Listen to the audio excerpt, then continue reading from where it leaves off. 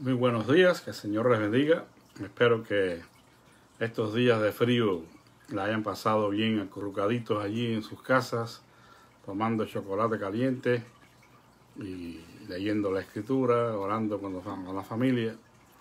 Espero que este año que ha comenzado, pues sea para todos una bendición de Dios.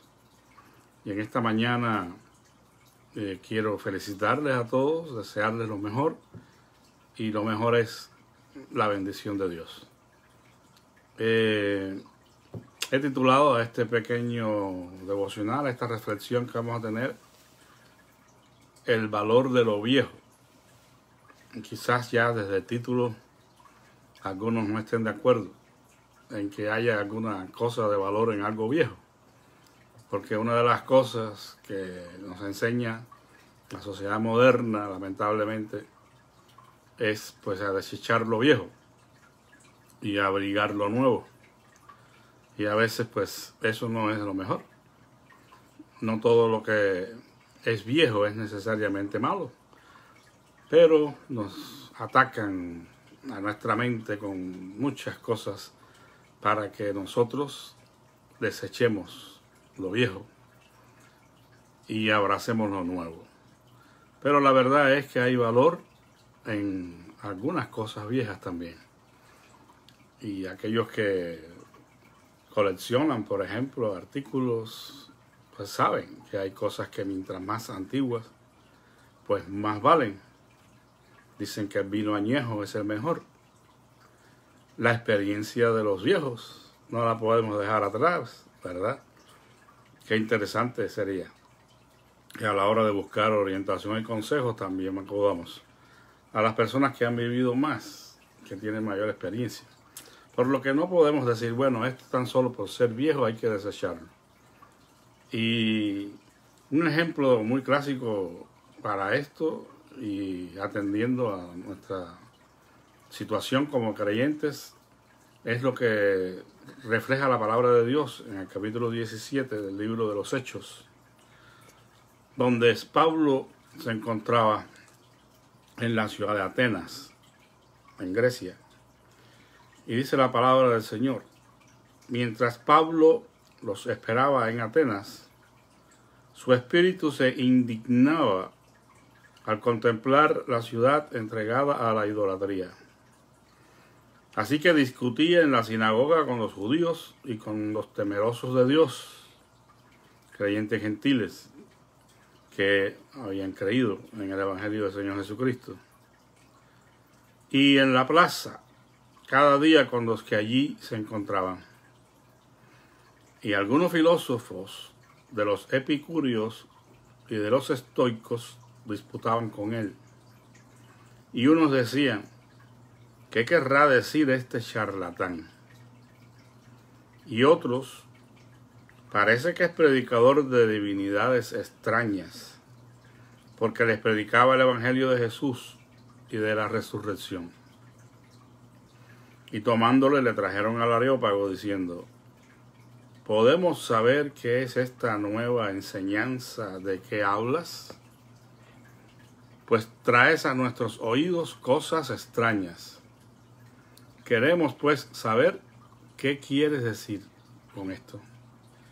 Porque todos los atenienses y los extranjeros residentes allí en ninguna otra cosa se interesaban, sino en decir o en oír las últimas palabras o las últimas novedades. En alguna versión, la de 60, dice en oír o en decir algo nuevo. Es decir, que el único interés que tenían estos habitantes de la ciudad de Atenas era el conocer algo nuevo. Y ese es un lazo, es un anzuelo, una manera en la que el enemigo de nuestras almas suele engañar a la gente. Cuando la gente vive descontenta con lo que tiene y lo que conoce, aún en ámbitos de religión, hablando de filosofías, pues la ciudad de Atenas era la cuna del helenismo, era pues la cultura prevaleciente en el mundo antiguo, y todo el mundo quería abrazar el sueño griego, pues todo lo que concernía a la cultura griega era pues la moda, ¿verdad? Y estar conocedores de todas las filosofías que iban surgiendo y las nuevas propuestas para alcanzar la felicidad, para vivir una vida mejor. Eso era el único interés en estas personas. Lo que más marcaba el interés de ellos era el conocimiento de alguna religión nueva, de alguna filosofía nueva. Y cuando Pablo comienza a predicarles, pues ellos inmediatamente se mostraron interesados y a ver qué está diciendo ¿verdad? No lo pusieron en una alta estima. Al contrario, al principio dijeron, bueno, pues vamos a ver qué dice este charlatán, ¿verdad?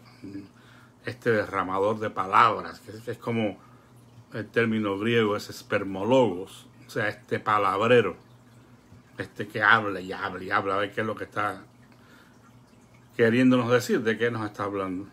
Porque ellos estaban interesados, como dice el versículo 21, no solamente los griegos, sino todos los extranjeros residentes allí, en ninguna otra cosa estaban interesados, sino en decir o en oír algo nuevo. Cualquier cosa que me diga, pero que sea novedoso. Y Pablo entonces aprovecha esta coyuntura y le dice, entonces Pablo, puesto en pie en medio del Areópago, dijo, varones atenienses, en todo el servo que sois extremadamente religiosos. Pablo pues usó una estrategia allí al ver que ellos tenían altares por todos lados. Dice, porque mientras pasaba y observaba los objetos de vuestra adoración, hallé también un altar en el cual estaba esta inscripción, al Dios desconocido, al que vosotros adoráis, pues sin conocerle, a este os vengo a anunciar. O sea, Pablo aprovechó y dijo, bueno, si esta gente tienen dioses aquí, de todos tipos, y hay un altar que dice al Dios no conocido, pues ese va a ser mi punto de partida para predicarles el Evangelio de Jesucristo. Y efectivamente eso comenzó a hacer Pablo, versículo 24, y el Dios que hizo el mundo y todas las cosas que hay en él, siendo Señor del cielo y de la tierra, no habita en templos hechos por manos humanas, ni es servido por manos de hombres, como si necesitase de algo. Pues Él es quien da a todos vida y aliento y todas las cosas. Y de una misma sangre ha hecho toda nación de los hombres para que habiten sobre la faz de la tierra, y les ha prefijado el orden de las estaciones y las fronteras de sus lugares de residencia, para que busquen a Dios, si tal vez palpando puedan hallarle, porque ciertamente, dijo Pablo, no está lejos de cada uno de nosotros, porque en Él vivimos y nos movemos y somos, como algunos de vuestros propios poetas también han dicho. Pablo usando las palabras de sus propios poetas. Porque somos también linaje suyo. Siendo pues linaje de Dios, no debemos pensar que la divinidad sea semejante a oro, plata o piedra, escultura de arte y de imaginación de hombres. Y ahí ya está poniendo el dedo en la llaga, ¿verdad? El Dios que yo les anuncio no tiene nada que ver con un Dios que ustedes mismos hacen con sus propias manos. Por tanto, Dios, habiendo pasado por alto los tiempos de esta ignorancia, ahora manda a todos los hombres en todo lugar a que se arrepientan. Por cuanto ha establecido un día en el cual va a juzgar al mundo con justicia, por aquel varón a quien designó siendo fe a todos, con haberle levantado de los muertos. Y aquí, pues la cosa ya cambia de color, porque esta gente no creía en la resurrección, mucho menos pues pensar que un Salvador, supuestamente el Salvador del mundo, había terminado muerto y en una forma considerada maldición, pues no iban a aceptar eso. Por eso dice el versículo 32, pero cuando oyeron lo de la resurrección de los muertos, unos se burlaban y otros decían, ya te oiremos acerca de esto en otra ocasión. Y así salió Pablo de medio de ellos.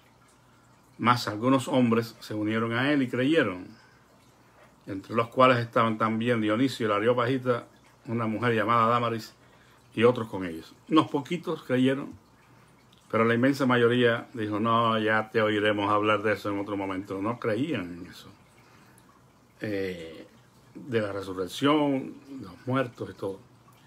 Pero es interesante notar, amados hermanos, que esta situación, esta comezón de oír por algo nuevo, no ha terminado en nuestros tiempos.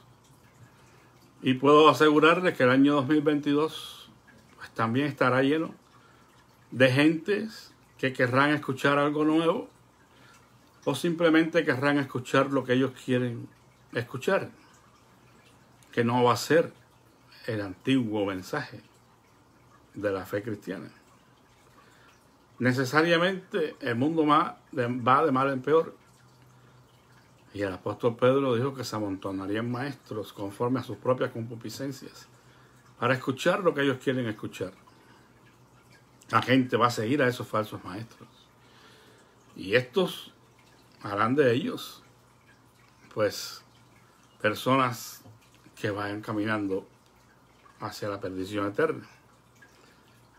Porque no solamente se engañan a ellos, también las engañan y las arrastran, dice el apóstol, a la perdición.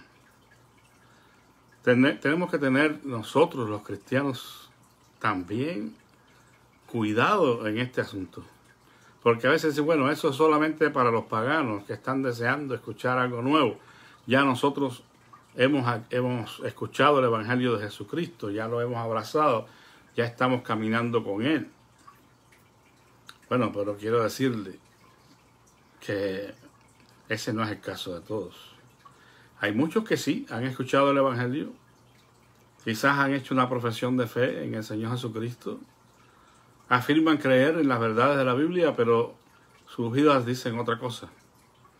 Porque ni el Evangelio de Cristo ha llenado el vacío de sus almas. Y se demuestra, ¿por qué? Porque están deseando, como estos atenienses, escuchar y oír algo nuevo en materia de fe hablando. Y si está el apóstol fulano haciendo llover oro allá, en tal y vamos corriendo para allá. Y si el profeta fulano está dando una profecía de los últimos tiempos y vamos corriendo para allá. Y así estamos de un lugar a otro, movidos por cualquier viento de doctrina, siguiendo, como dice el apóstol Pablo, por estratagemas el error de aquellos que predican un falso evangelio. Hay mucha gente que está en la novedad, el último milagro, el último grito de la moda. En la iglesia, ¿cuál es? Y por eso es que observamos tantas ridiculeces, tantas herejías, tantas prácticas ajenas a las Escrituras. Y finalmente tanta gente insatisfecha, porque no han bebido de la fuente de agua de vida eterna. No están llenos de Cristo. La palabra de Cristo no mora en abundancia en sus corazones, y por eso es que están echando algo nuevo. Pero no se sacian, porque nunca serán saciados con las cisternas de aguas rotas de la religión, de la mentira, de los falsos maestros. Tienen que llegar al punto de la entera consagración y rendición a Dios, de permitir que Jesucristo sea todo en su vida. Mirad a mí y sed salvos todos los términos de la tierra. Coman mi carne, beban mi sangre, dice el Señor. Porque lo único que va a satisfacer nuestras vidas es comer del Cordero de Dios hasta saciarnos. No necesitamos historias nuevas. No necesitamos nuevas interpretaciones de la Biblia. No necesitamos las famosas nuevas revelaciones de los apóstoles de los últimos tiempos. No lo necesitamos. Hay una palabra profética y segura que nos ha sido dada, pero que no escudriñamos, pero que no buscamos, y que preferimos que venga un falso maestro y nos haga un cuento. Escudriñemos las Escrituras, hermanos.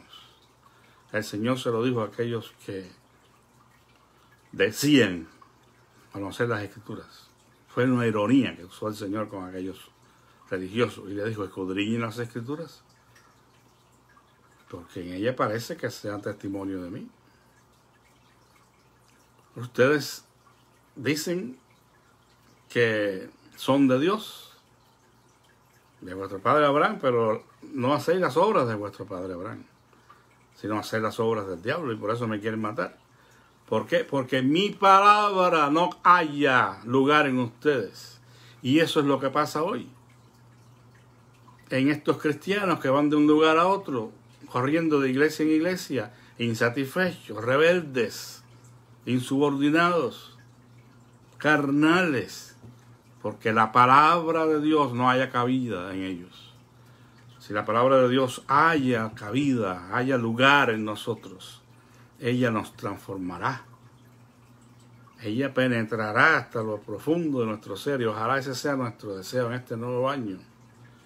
Ya no ser más esos niños fluctuantes que habla el apóstol Pablo, que se mueven de un lugar a otro, atraídos por las últimas palabras, por la novedad. No, la solución no está en algo nuevo. La solución está en lo viejo, en lo antiguo, en el viejo mensaje del Evangelio. El que quiera venir en pos de mí, niéguese a sí mismo, tome su cruz y sígame. En la vieja historia de la cruz está la respuesta. No busquemos en otro lugar. Si todavía no ha estado saciado, no es porque falte algo nuevo, es porque falta lo viejo. Falta el compromiso serio con Dios, falta el amor a Dios, la rendición a Dios, la obediencia, la negación de uno mismo. Lo viejo sigue siendo el remedio para este año nuevo y para todos los años que nos dé el Señor de vida. No se deje engañar, hermanos, que el 2022 no esté un año para ver qué algo nuevo, qué nueva revelación, qué nueva palabra. Métase en lo viejo, en el añejo evangelio de la paz, porque allí está la solución. La antigua historia, como dice el himno: dime la antigua historia de Cristo y de su amor. Busque ese himno y escuche que la historia antigua de la cruz es la que va a hacer nueva todas las cosas para nosotros. Pero nueva la vida, nueva la visión, nuevos anhelos, nuevos propósitos, pero ahora todos encaminados en hacer la voluntad de Dios. Escuche siempre la sana doctrina. No estés incursionando, escuchando a personas que no son más que falsos maestros.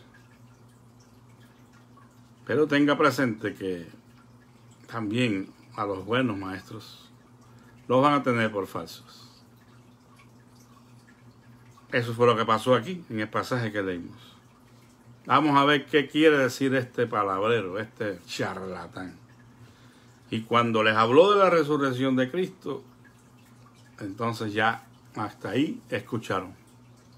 Siempre va a haber un punto hasta donde la gente va a estar dispuesta a escuchar. Pero esos son de los que buscan algo nuevo.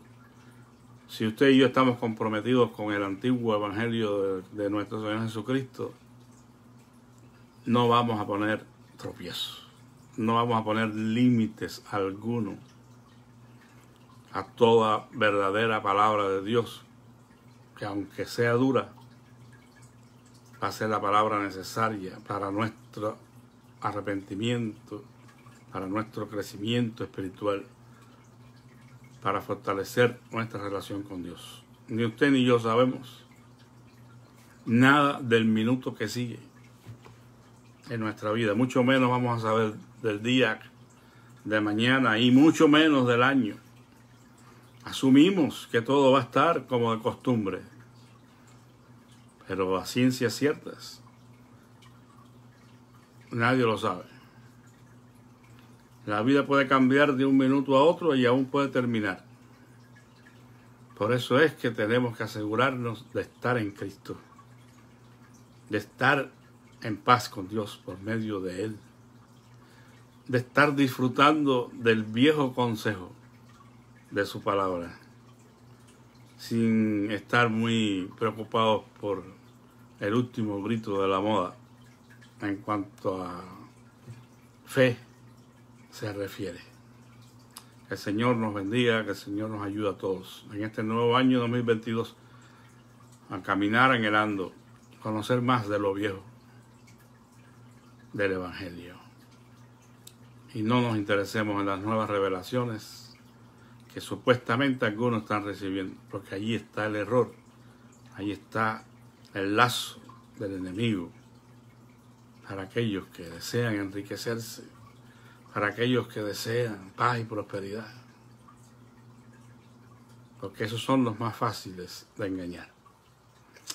Que Dios les bendiga, que tengan un feliz año, sigamos orando unos por otros, sigamos intercediendo unos por otros.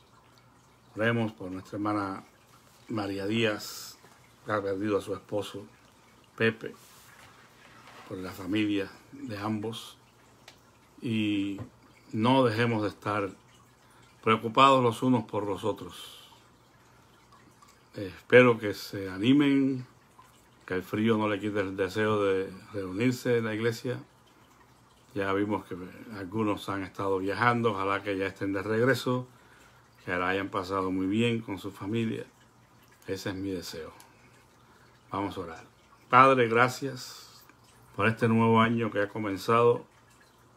Y gracias porque tú pones en el anhelo en nosotros de conocer más y más de la antigua historia del Evangelio de Cristo, del antiguo consejo tuyo revelado en tu palabra, que definitivamente, Señor, muchas veces descuidamos y priorizamos otras cosas novedosas de este mundo, incluso en la fe. Pero en esta mañana estamos rogando tu perdón y tu misericordia, y que nos ayudes para seguir anhelando estar llenos de la plenitud tuya, conocedores de tu palabra. Te pido tu bendición para cada hermano en el comienzo de este nuevo año, que les ayudes a no tener comezón de oír por las cosas nuevas, sino el interés en tu palabra. Señor, bendice a cada hermano en su propuesta de este nuevo año de agradarte a ti. Encamina nuestros pasos, ordena nuestros pasos con tu palabra. Darnos valor y fe para seguir adelante a pesar de las dificultades, Señor.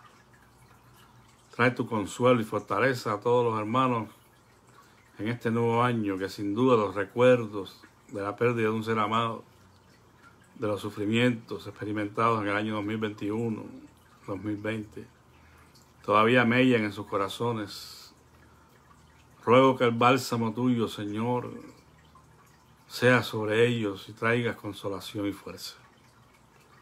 Te pedimos por nuestra hermana María Díaz, por sus nietos, por su hijo, que han sufrido, Señor, la separación física de Pepe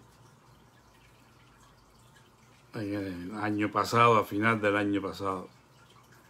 La herida está, Señor, abierta. Sabemos que es un momento difícil, pero tú eres nuestro amparo y nuestra fortaleza, nuestro pronto auxilio en las tribulaciones. Consuélales y fortaleces. Así, Señor, cualquier otra persona que esté pasando por dificultades en este tiempo, haz que las fuerzas nuevas tuyas sean sobre ellos, y que tomen aliento y esperanza al saber, Señor, que hay un final dichoso para el hombre de paz. Permite que depositen en ti su confianza, Señor, y puedan caminar como mirando al invisible, puestos los ojos en Jesús, el autor y consumador de nuestra fe. Gracias, Padre, gracias por tu amor infinito y tu eterna misericordia. Bendice, Señor, todas las actividades que vienen.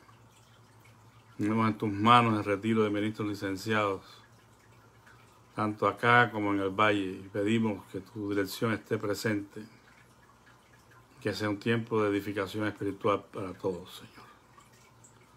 Guarda a los que han de viajar, llévanos con bien y tráenos con bien. Gracias por este precioso día. Te rogamos que nos guardes muy cerca de ti y nos libres de todo peligro, de todo mal, de todo pecado, Señor. En el nombre de Jesús y por sus méritos. Amén. Que la paz de nuestro Señor Jesucristo sea con todos, amados. Feliz día.